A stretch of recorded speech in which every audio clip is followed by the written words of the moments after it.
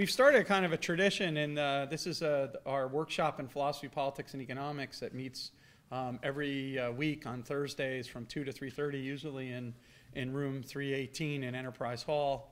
You can go online and see the schedule for the semester. But we are sort of getting in the habit of doing book talks to start the semester and to end the semester. And so this year we'll have, at the end of the semester, Todd Zawicki has a new book out on the history of consumer credit in the United States that has just come out, and today, of course, we're here to discuss Pete Leeson's most recent book, Anarchy Unbound. My name's Pete Betke. For those of you who don't know me, I'm run the sort of F.A. Hayek program for advanced study in philosophy, politics, and economics in the economics department here at George Mason University. And so let's get started. So the way the format will go here is we'll have Pete talk a summary about the book, and then we'll have comments from our distinguished visitors, and then Pete will respond, then we'll open it up for Q&A. So let me introduce the different people. We have on my far right is John Hassness. John is a professor in the School of Business, the McDonough School of Business at Georgetown University, where he also is the executive director of the Georgetown Institute for the Study of Markets and Ethics. John is well known to many of us here at George Mason that work in the area of law and economics, in particular an essay now which he wrote many, many years ago, Law Review article called The Myth of the Rule of Law, a very strong challenge to a lot of central presuppositions in legal theory. Next to him is Barak Richman, who is the Edgar and Elizabeth Bartlett Professor of Law and Business Administration at Duke University. He's also the author of the forthcoming book with Harvard called Stateless Commerce. Barak works in the overlap of institutional economics, business economics, organization, and political economy. So Barak is a perfect commenter, as well as John on this book today. And then finally we have Pete Leeson. Pete is the newly enconced, or whatever, I don't know what the right word is, so that's a wrong word, but the Duncan Back Professor of Economics and the Law here at George Mason University, where he holds appointments both in the econ department and the law school. He's the North American editor of Public Choice, the author of The Invisible Hook, and numerous other articles, and most notably today, Anarchy Unbound, Why Self-Governance Works Better Than You Think. So please welcome Pete Leeson.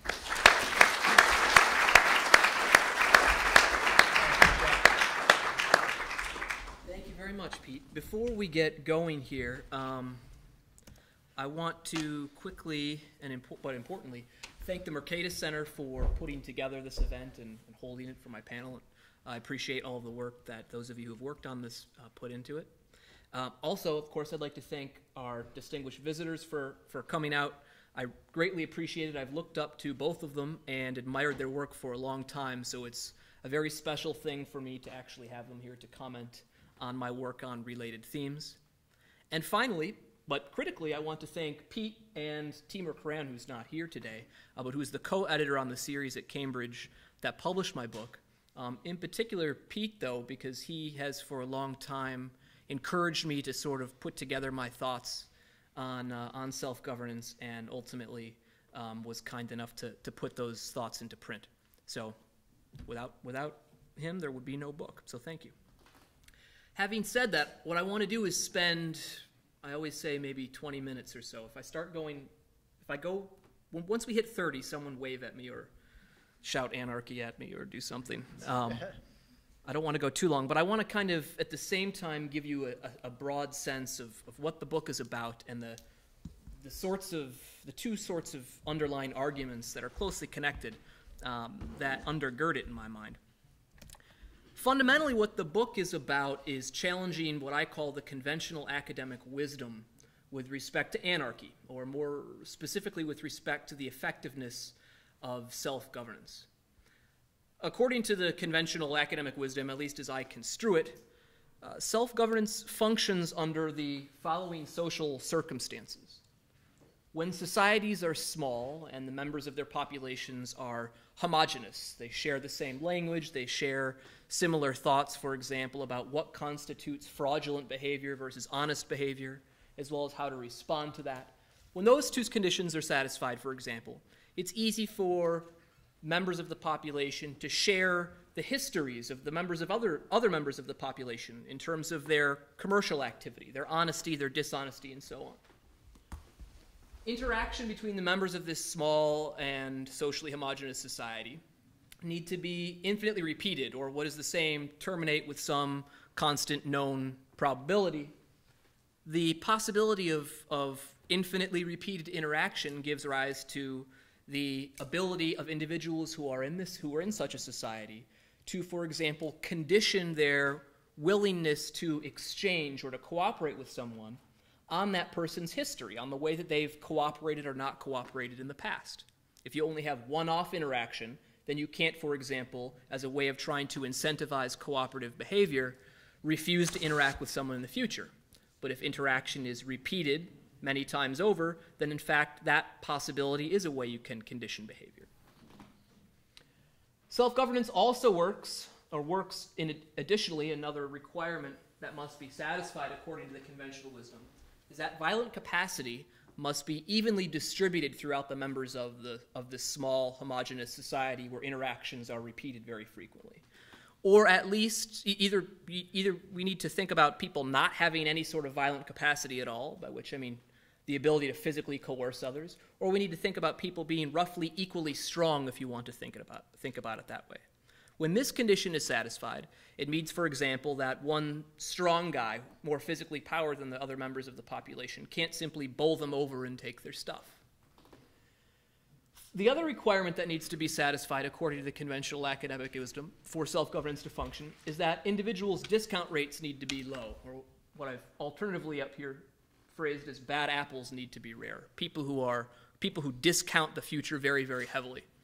This is important because, thinking back to that infinitely repeated, or that repeated action requirement that I pointed to a moment ago, if people are relatively patient, then that means, for instance, if they are terminated from future exchanges with another person, if other people find out that they've cheated in the past, then the present discounted value of that future stream of interactions, if it's not discounted too heavily, will in fact, potentially at least, if the discount rate is sufficiently sufficiently low, will ensure that in fact cooperative behavior occurs. So you need to have small societies the populations of which are socially close, who are interacting frequently, who have roughly equal physical capacities, and who are relatively patient. When all of those situations are satisfied, according to the conventional wisdom, what's called the discipline of continuous dealings, which I've already referred to implicitly here a couple of times, is able to support cooperation. The discipline of continuous dealings is simply the idea that people adopt a strategy in a society whereby they say, if you cheat me once, I won't interact with you again cooperatively in the future. That discipline of being cut off from the present discounted value of future interactions can, again, if all of these conditions are satisfied, induce cooperation even when government is absent. I call this the easy case for anarchy. And I call it the easy case for anarchy because these are not terribly difficult social conditions. The social problem situation, if you will, that individuals in this circumstance confront is a relatively easy one, which makes self-governance highly effective. It makes it easy for self-governance for anarchy to work. Of course, it also makes it easy for any form of government to work. When people don't have the ability to physically bully other people, and they're all really patient, and they interact a lot, and there's only 5 of them, and they're all the same, pretty much anything you do will support cooperation. So while the conventional academic wisdom supports the functionality, or admits the workability, if you will, of self-governance when these social circumstances are satisfied, that isn't saying a whole hell of a lot. In particular, moreover, as it probably occurred to you, because we have relatively rare cases in which all of these conditions are satisfied. The thinking is that, again, according to the conventional wisdom, is that when you deviate from any one of those conditions, you're deviating from what I'm going to call ideal conditions for that easy case to work, that the discipline of continuous dealings I just told you about, that mechanism of self-governance breaks down. And because it breaks down, anarchy breaks down. It's unlikely to work. That's the ultimately the sort of type of argument that my book is after. And what I want to do, a way to think about what I want to do in the book, is to raise the bar with respect to the difficulty of the social conditions under which anarchy might be said to work. And that involves doing two things principally.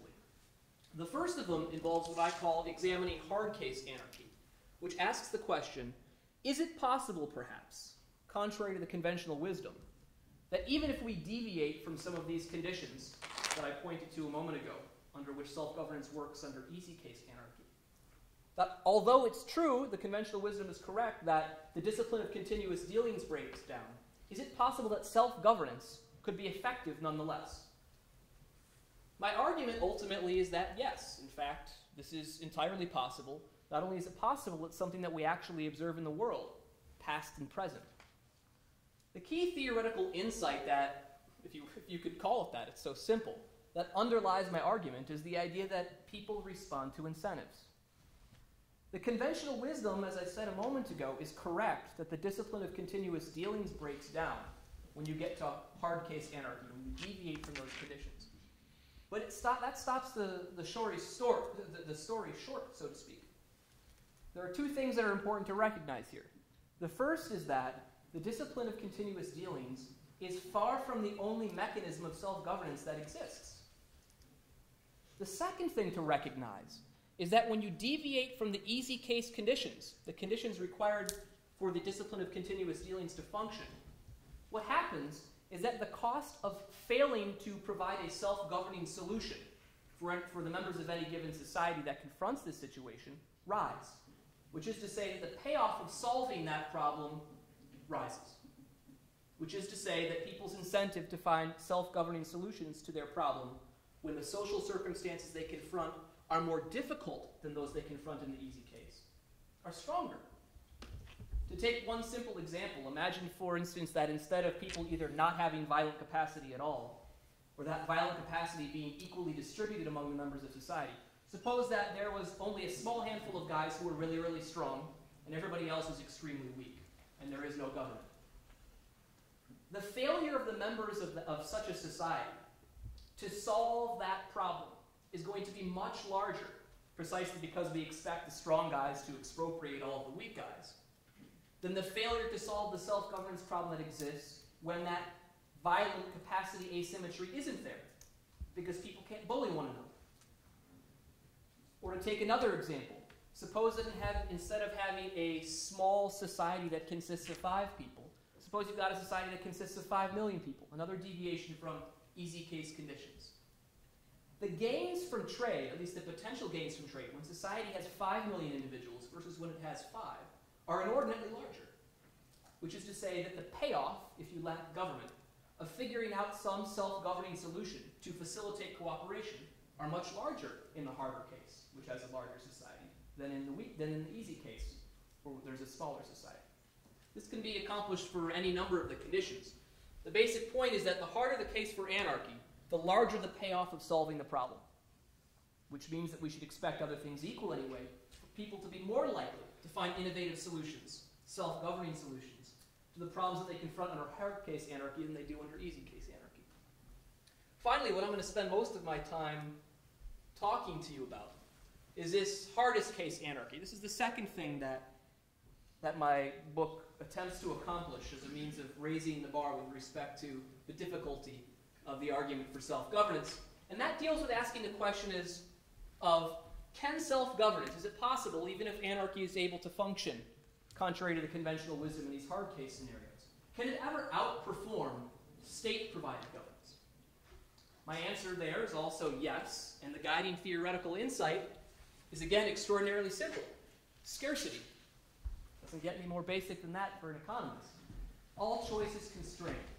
How that delivers cases in the real world of anarchy outperforming governments is something I'm going to spend a little bit more time on in a moment. Before doing that, I want to say a little bit more about the hard case anarchy. I mentioned a moment ago that when you deviate from the conditions required for the discipline of continuous dealings, easy case anarchy, that the payoff of finding innovative, self-governing solutions for the members of the societies that confront those problem situations rise, which means that other things equal, we should expect them to be more likely to find solutions. The conventional wisdom, the problem for it here, is that it is stuck in this mindset of focusing almost exclusively on the discipline of continuous dealings as a mechanism of self-governance. You can never get to the point I just raised a moment ago about incentives being stronger in hard case anarchy if you can't get past the fact that anarchy definitely can't work in hard case scenarios because we know that the discipline of continuous dealings can't work. We have to somehow, in other words, go beyond the discipline of continuous dealings. And if you look to the world where self-governance is practiced, you find in various hard case scenarios where we deviate from the conditions that I showed you on the first slide, a host of mechanisms that either supplement or substitute for the discipline of continuous dealings as a way of supporting cooperation and facilitating trade in the absence of government. These include signaling mechanisms, which are typically used as a way of supplementing the discipline of continuous dealings. The simple act of the way that we time trade. The possibility of formal private legal institutions. And what I mean by formal private legal institutions are things like private courts, private police, private mechanisms for enforcement. Not simple custom and unwritten rule, but perhaps written rule, an actual magistrate, but simply a private right. Superstition is another example of a mechanism of self-governance that's often overlooked. I'll give you one very, very trivial, but also very important, it turns out empirically, example. Suppose that we live in a society without government, but in that society, people hold the following objectively false belief, or scientifically false belief. If you cheat anyone in your interactions, then in the afterlife, God will punish you. Not that hard to think about that, at least in a Christian society. What does that scientifically false belief do? It encourages a self-governing solution, even when, for example, notice that, raise your hand if you understand how that will incentivize good behavior. Now think for a moment if in any way the reason why you think that depends on, if it hinges on the size of the society, the homogeneity of the society, the capacity for physical violence, what was the other one? Or the likelihood of people repeatedly interacting. It doesn't. What it does hinge on is a discount rate. If you discount future punishment heavily, then the prospect of rewards or punishments in the afterlife may not be enough to incentivize you to cooperate now. That's a simple example of a very trivial self-governing mechanism, and yet one that's very common, that deals with a whole host of hard case anarchy problem scenarios. The others I've mentioned here, which I don't have time to go into, but I do discuss in the book, do this as well. What I briefly want to say is to mention, to be frank, is that each one of the cases, what the book does in each chapter is basically considers a deviation from each one of the conditions turn by turn, and then shows theoretically a mechanism outside the discipline of continuous dealings that helps to solve that problem, and then empirically uses a case to illustrate its operation in the world. That method of going one at a time doesn't do the following: relax all of the easy case conditions at once. What if society is large, everybody is socially different, people are extremely impatient, violent capacity is asymmetrical, and people are unlikely to interact with each other repeatedly? That's a real challenge for self-governance. It's also a real challenge for any form of governance. Nothing works well in that scenario, which is one of the reasons why the book doesn't consider it. It's more of a comparative exercise. Okay. Now what I want to say a little bit more about. The book's analysis of hardest case anarchy. Is it theoretically possible that no government could be superior to government? According to the conventional academic wisdom, the modal academic you talk to about these things will tell you no. Any government is better than no government at all. A bit of simple thinking immediately shows, at least to an economist, that this is false.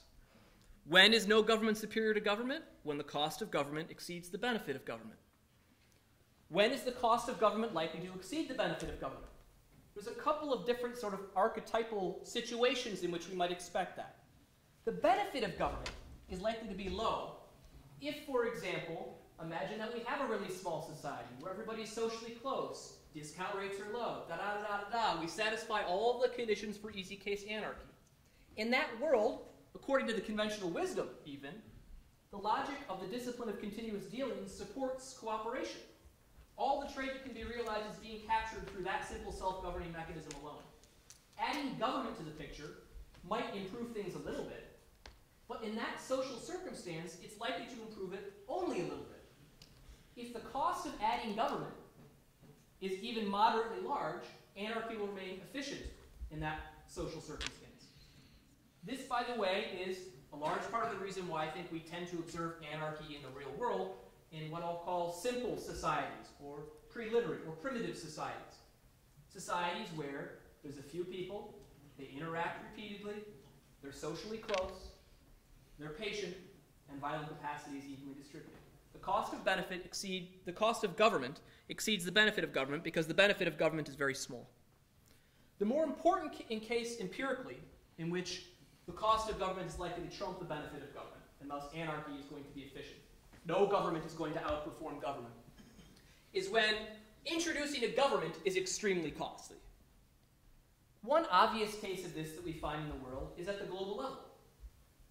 The benefits of introducing a global state, at least if you believe that there are lots of gains being left on the table as a result of decentralization in many countries existing, which a lot of economists do.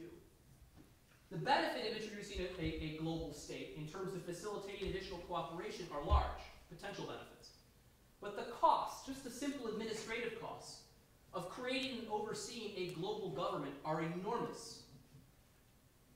Very likely even more enormous than the potential benefits of introducing a global government, which is why we continue to exist in global anarchy.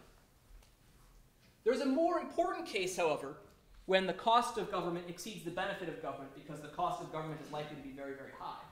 And that is when the government that we're talking about introducing is not a faithful executor of the public's will or a social welfare maximizing state, but rather an ultra-predatory state. A state that consists of political rulers who are self-interested and are very much unconstrained in terms of their governing abilities. The classic case of this, contemporary case, is Somalia, which I want to talk about a little bit. But before I dig deeper into the case of Somalia, where I'm going to argue that we have an example in the real world of no government outperforming government, hardest case anarchy, in other words, I want to discuss some of the common pitfalls of attempts to analyze Somalia and to apply this reasoning to other least developed countries. Here's a table. Sorry, it doesn't look too great. I did it very quickly. But what we have here in the right column is, in stateless Somalia, so the government of Somalia collapsed in 1991. Everyone agrees that the period from 2000 to 2005, there's some disagreement about whether or not at the moment Somalia has a government. Everybody agrees that in the period from 2000 to 2005, Somalia did not have an effective government. It was anarchic. And over here in the left column, you've got the United States over the same period. And what these are, I think, 18 welfare indicators for which data are available, most of which, although not all of which, allow a comparison between the United States and Somalia. I simply stopped collecting for the US at some point because I got lazy and the pattern is obvious.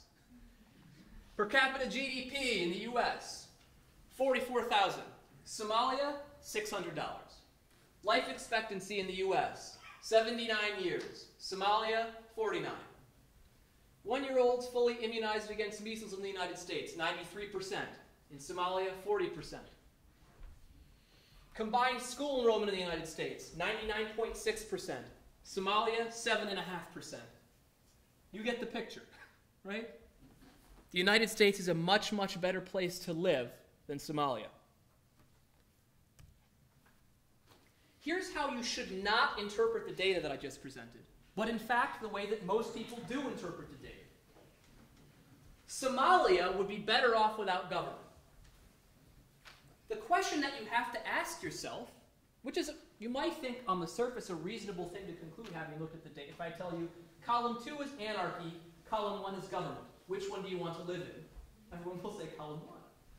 thing you have to ask yourself, or the reason why you can't automatically conclude that Somalia would be better off under government, is because you have to first address the problem of what kind of government you're talking about.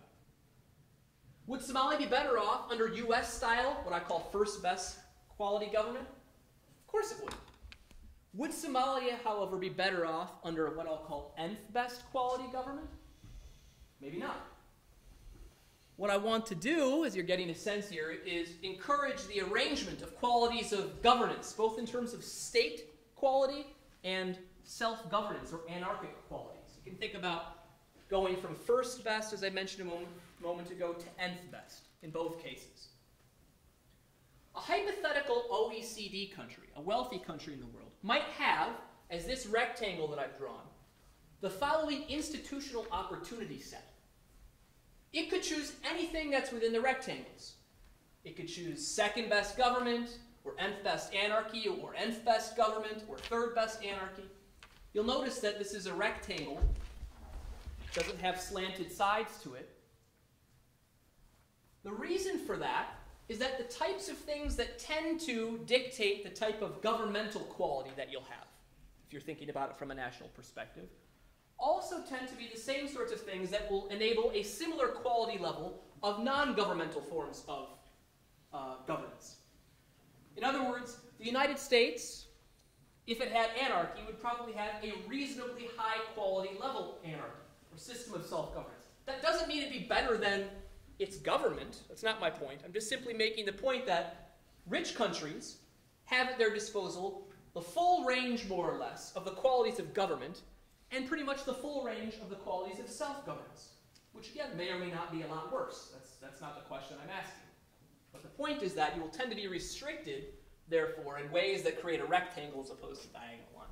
So that's what a rich country's institutional opportunity set looks like. A country like the United States.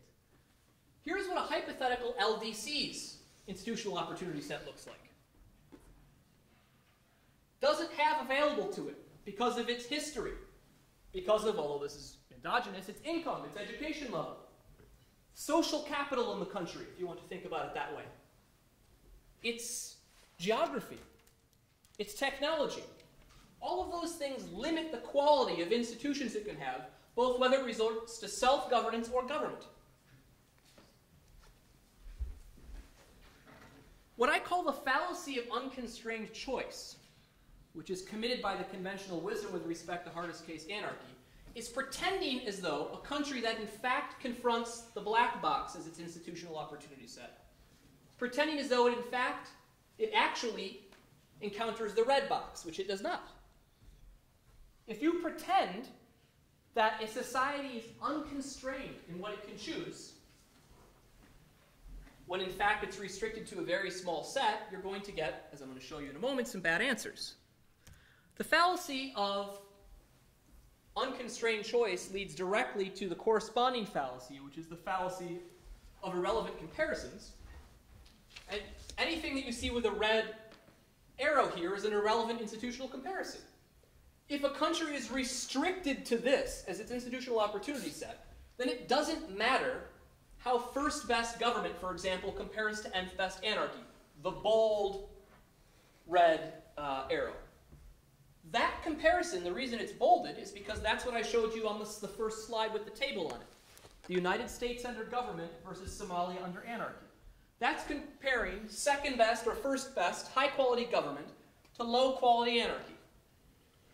That doesn't matter for Somalia, however, if in fact this is their institutional opportunity set. Just like it doesn't matter how these things compare or those things compare. Anything that's not in the box is irrelevant. Does that make sense to everyone? It's an irrelevant comparison. It's not a choice that people have. If you only are wealthy enough to choose between Toyotas and Hondas, the fact that Ferraris dominate both is irrelevant for your choice. The issue with the conventional wisdom is this. When you commit the two fallacies, which is to say you throw economics out the window, here's what your comparative political economy looks like. It's like a constrained optimization problem without a constraint in it. You say anything you want. That's the kind of thing. The unicorn is equivalent to the slide with the table with the United States, is as informative as the slide with the table that compares the United States under government welfare and Somalia under anarchy welfare. When in fact you restrict a country, restrict your comparative analysis to relevant institutions, things that are inside the constrained set, you get something that looks like this. Here's Somalia before and after its government collapsed. 5-year periods, 85 to 90, and then 2000 to 2005 under the stateless period. Here's the brief summary. On 14 of the 18 available indicators that permit comparison, these are not cherry-picked, this is all for which data are available. Under 14 of the 18 indicators, Somalia performs better under anarchy than it does under government. That's not because things are grand in Somalia. I showed you before, especially when we compared it to the United States. Things are terrible in Somalia. But things are better in Somalia under anarchy than they were under government. Not because we have a high-quality stateless environment in Somalia, but because when we have nth best government and nth best anarchy dominates, at least in this case. Even though it may remain true that first best government dominates first best anarchy, and that we know it's true that first best government dominates nth best anarchy. Somalia, I want to submit to you then, is a real-world example of no government outperforming government, which is a simple result of, again, paying attention to the fact that constraints exist. The way you interpret these data is not by saying Somalia is doing well under anarchy, which people constantly accuse me of. Turn up your hearing aid. I'm not claiming that. Nor is the correct interpretation that Somalia is better off under anarchy than it would be under any government. People also accuse me of this. That is not my contention. My contention is instead that Somalia is better off under anarchy than it was under its previous government. And that furthermore, if you think that Somalia's recent experience with government is a likely proxy, as I do, for reasons that are given in the book, which I think are quite commonsensical, is a reasonable proxy for the type of government Somalia is likely to get if one were reintroduced, which is what the international community wants. If you think it's a reasonable proxy for that, then we can also conclude that Somalia is better off under anarchy than it would be under its likely future government. I'll stop there. Thank you. Okay.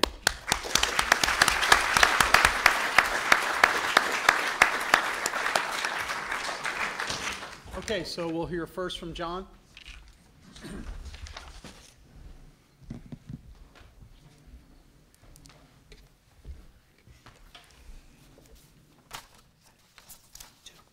You can only go to my interest class if you include a marginal cost curve here. I'll work on that.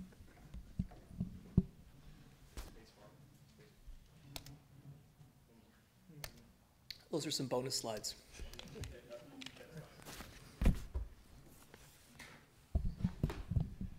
Okay, well, let me begin by thanking Pete for inviting me over here. It's a real pleasure to be over here. I always like the opportunity to visit at GMU, and I'm grateful to Mercatus and all of you for inviting me over.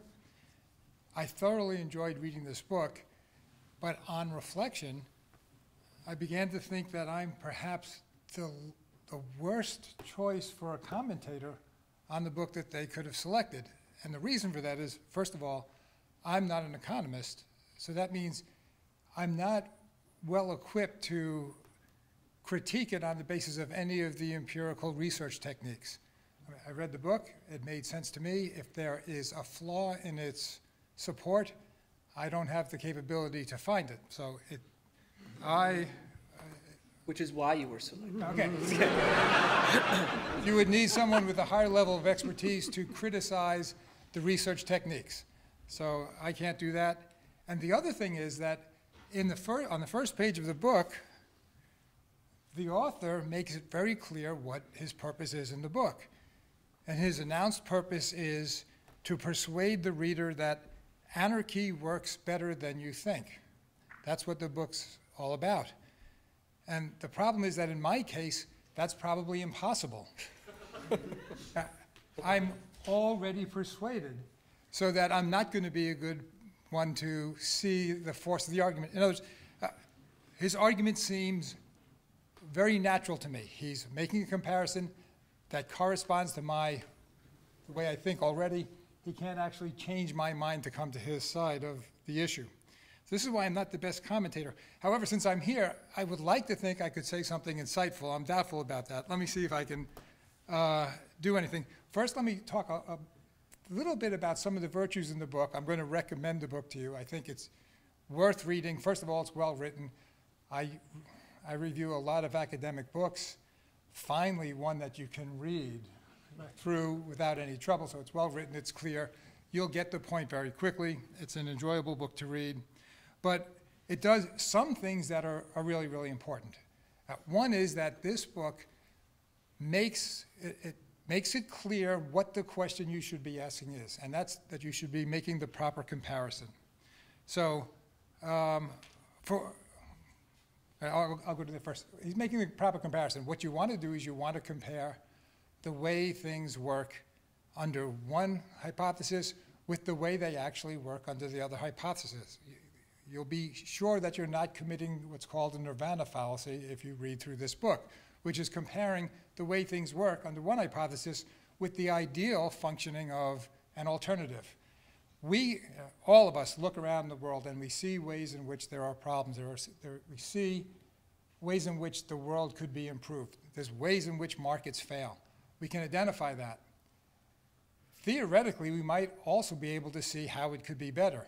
But what really matters is how the way the world is actually working compares to the way proposed solutions would actually work. So this gets the comparison right. And Pete is very careful to give you a full explanation of the possibilities. So with regard to anarchy, when you read through this, you will have described to you the way self-governance in the various cases that he addresses works. He'll give you the positive side, and then he'll also include the negative side, the way in which it doesn't work ideally. So you get a full description of the self-governance side of the coin. And then, of course, when you look at government, you have to do the same thing. You'll get the positive side of government, but you'll also get the negative side described. One thing that's really useful here is that he points out many governments, perhaps the majority of governments, are not like the Western liberal democracies. They are predatory, and if you're going to compare those situations to self-governance, then you have to take into account the way those governments behave. So at one level, what we have here is the correct comparison is being made. And it's being made in a very forthright way so that you get the pluses and minuses on both sides of the equation. Another thing about this book, I mean, after he identifies the purpose, which is to show that anarchy works better than you think, in the beginning of his book, he's very insistent that, I'll quote it, "This book's analyses are positive, not normative. They describe how the world is or was, not how it should be." And in fact, the book does adhere to that. That should be simple, but that's a good thing. Because very, very often when you have descriptions of supposedly purely empirical descriptions of the way the world works, often there's some normative assumption smuggled in.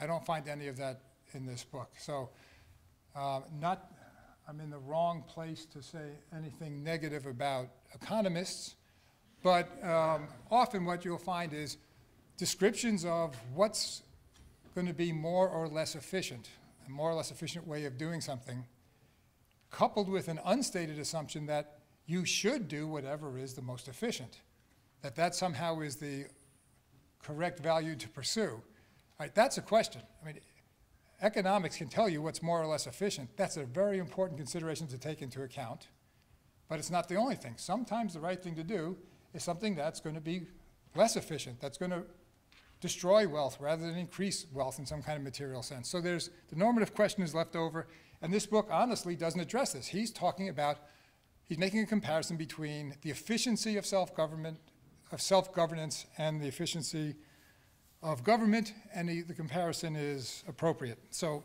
in all of these ways, I find the book to be interesting and worthwhile, and I can recommend it to you.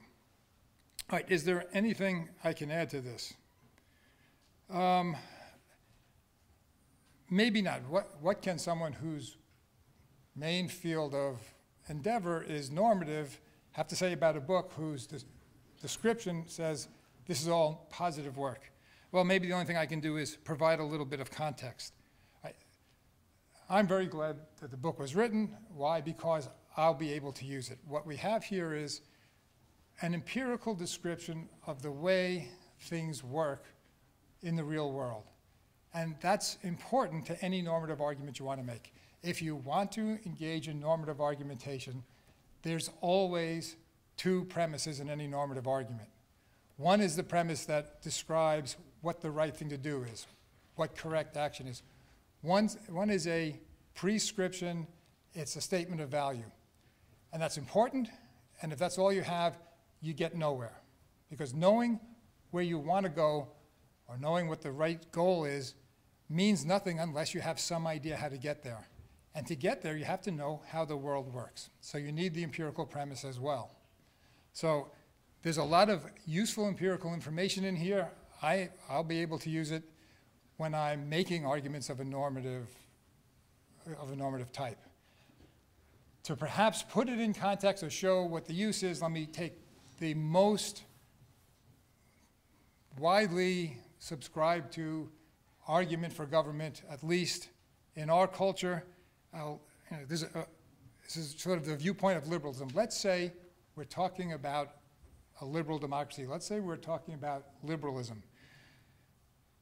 Liberalism is a position in which the starting baseline assumption is that coercion is an evil that needs justification. If you're going to force people to do things rather than persuade them to do things, doesn't mean you can't use coercion. It means coercion needs justification. The baseline is you should not act coercively.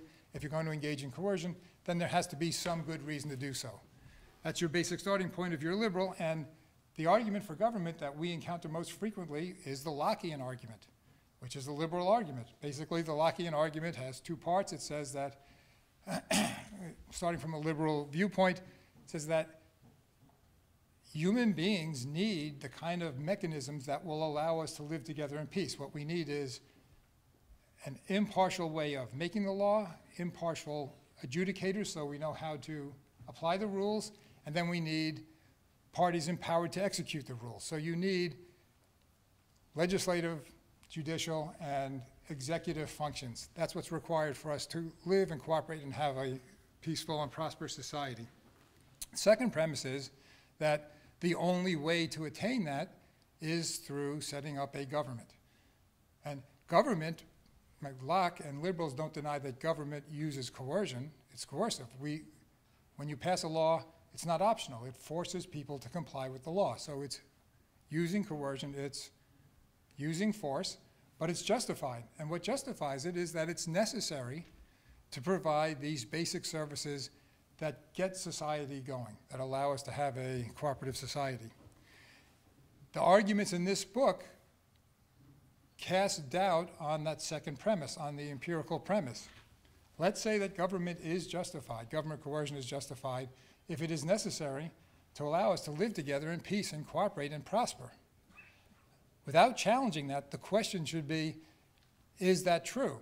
If what you get is an argument that shows where self-governance provides those services equally or more effectively in comparison to the government that's available, then the second premise is subject to doubt.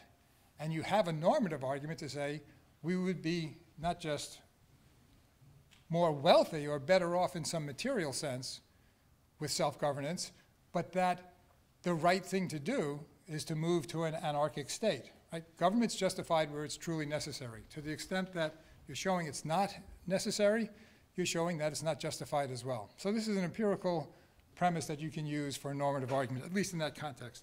And let me say one more thing before I conclude, and I actually think that the presentation was very interesting, and I'd like to see the discussion.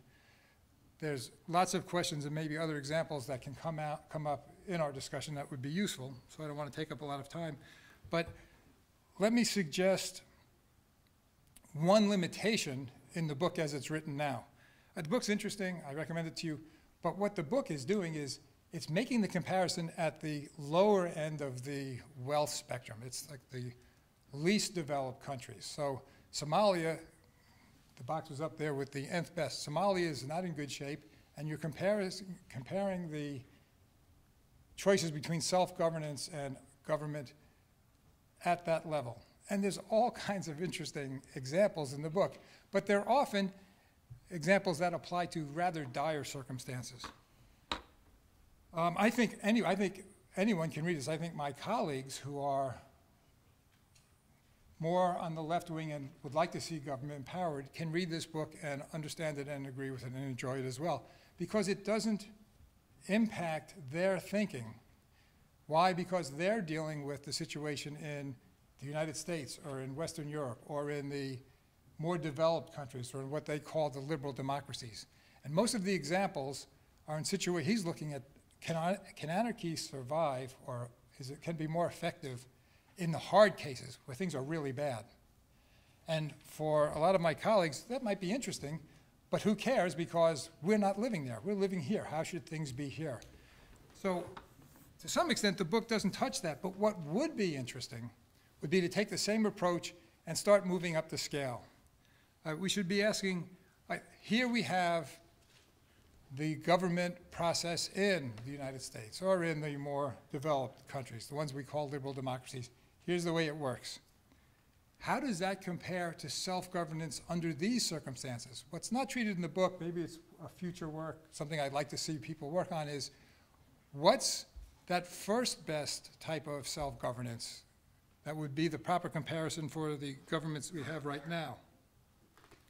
So a future project could be to do the same for Western societies. And you know, I'm saying this at the same time we're all reading about the events that are taking place in Ferguson, Missouri, right? So that's government provision of police services, right? So that's the way it is in, if we're going to call the United States a place where we have the first best government. Wouldn't it be interesting to compare what it would be like if we had self-governance there providing police services? And that might open our eyes to certain things. The same thing, that we're talking about the way the government supplies adjudicative services. Well, if you look at that clear-eyed, we have a very, very expensive, bloated, inefficient court system that's bogged down in a lot of things so that it's hard to go to court and settle your disputes. Wouldn't it be worthwhile comparing that to what a self-governing dispute settlement mechanism would look like under our circumstances? I think the same kind of argument that appears in this book could be done at the higher level in the more developed governments and could give equally interesting results. So let me stop there and turn it over to Barack. Yeah.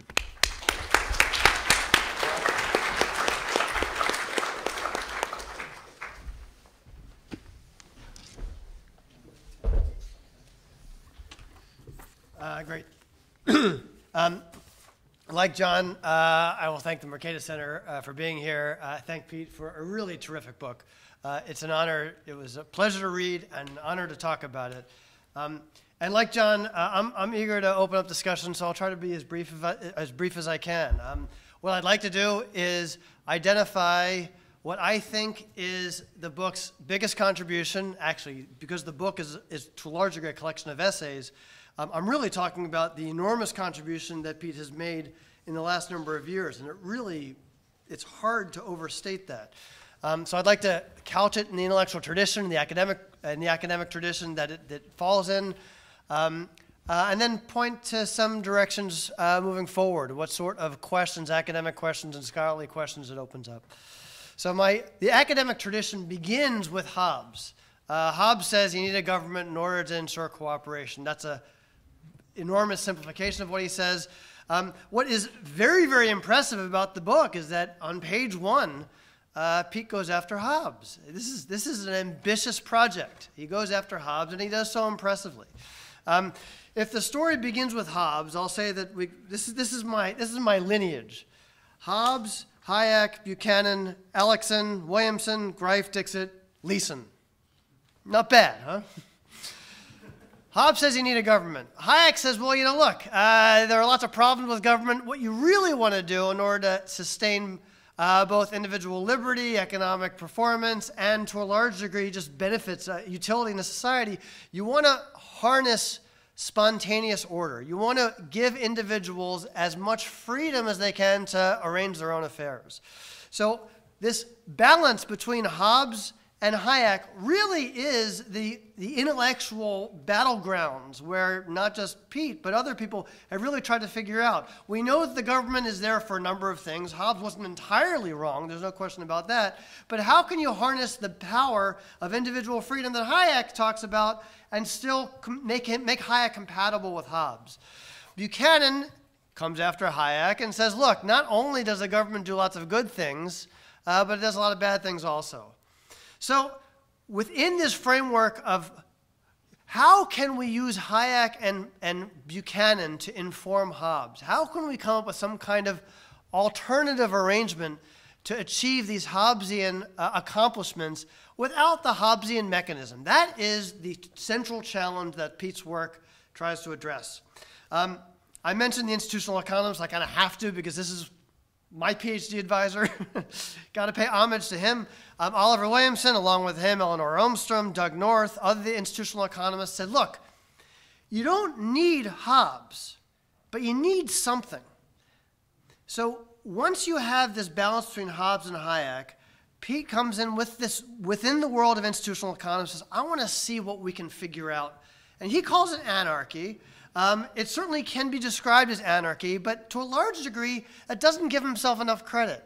What's remarkable about this piece, about these series of pieces, is not that he describes all phases of anarchy, but that it's a bottom-up approach. He looks really at the microanalytic elements of how individuals are appropriately incentivized to cooperate, and the mechanisms, the institutions that they create. It is very much a bottom-up, a very nuanced, and very empirically based project, which is very much in line with the institutional economists, much more so, I think, than the political philosophers. So within this framework, you have to come up with a Hobbesian solution without necessarily the Hobbesian mechanism, is where the institutional economists and Pete start their project. Bob Ellickson wrote a very famous book in 1990 called Order Without Law. Said, hey, you know what? These people, these ranchers in Shasta County, Northern California, actually get along fine without the government. It's not a terribly surprising insight. And maybe it was just the timing of the finding. But all of a sudden, and look, it's a brilliant book, but for whatever reason, that very intuitive, very obvious discovery that actually neighbors can get along without the police making them get along opened up a very broad body of scholarship where scholars looked at different communities across time, across place, and said, hey, there are similar sorts of arrangements that do solve this Hobbesian problem without the Hobbesian solution. And Avinash Dixit formalized this, but this really has been a growth industry since 1990. What I think Pete has really done has said, look, I am finding a different numbers of categories of institutions that solve this problem across time, across place, across culture, across technology. Yes, it's interesting that some ranchers in Shasta County have figured this out. What's that tell you about the rest of the world and the rest of human history? Well, Pete is kind of telling you that, in fact, it does tell you something about the rest of human history. There has been many, many moments across history, across time, across geography, where, through very different sorts of institutional arrangements, we've solved the Hobbesian problem without government. Now, again, this is only surprising because of the way we thought about things not long ago. It was surprising when Ellickson said you don't need law, you don't need government, only because we thought we needed law and government. Now, I teach at a law school. At law schools, you want to get inside the heads of the law students. We teach about appellate courts. This is what happens when the New York Court of Appeals issues a ruling. And therefore, this is what happens.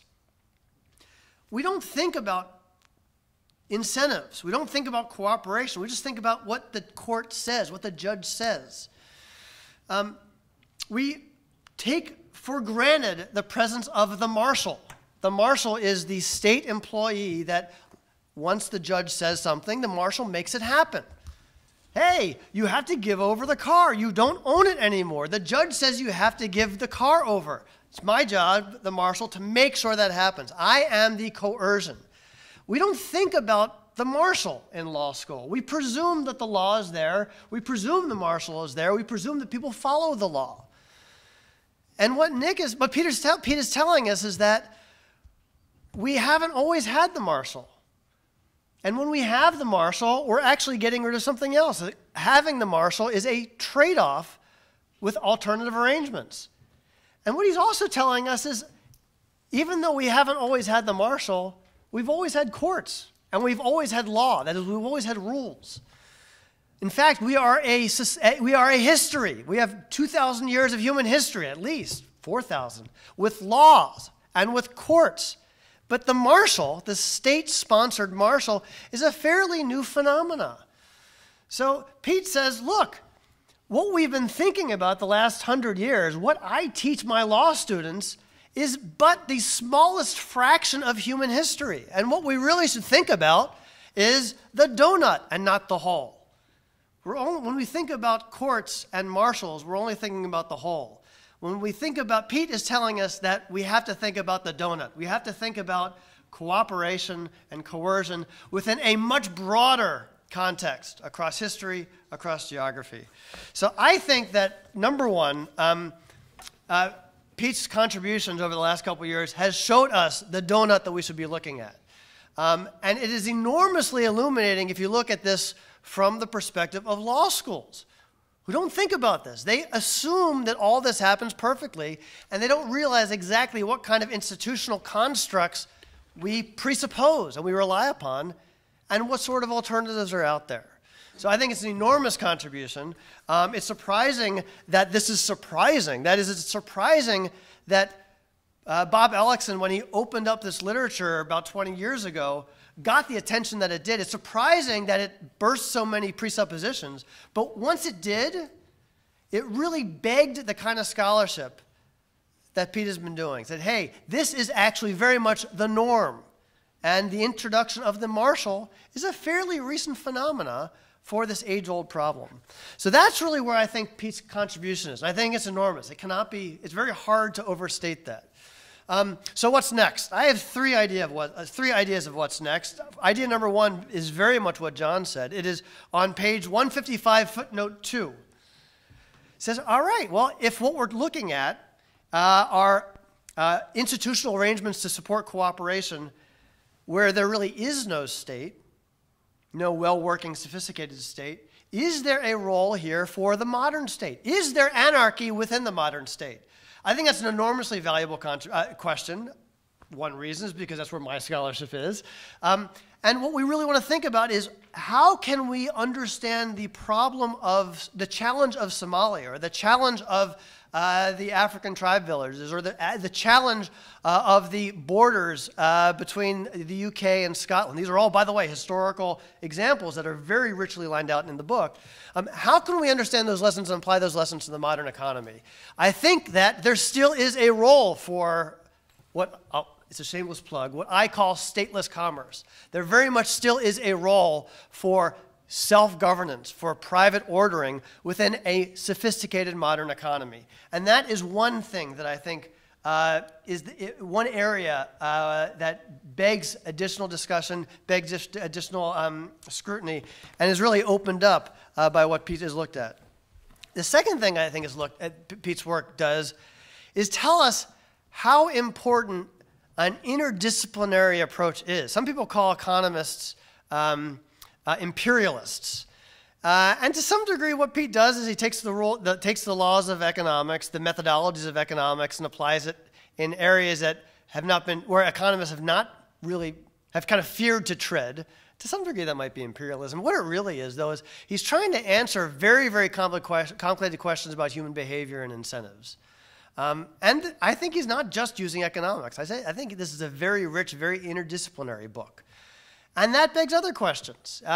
We are not just looking at the benefits of reciprocal exchange anymore. We're really looking at how individuals are socialized, what their incentives are as they've been socialized, what social structures they're a part of, what community structures, what cultural structures shape their incentives, constrain their behaviors.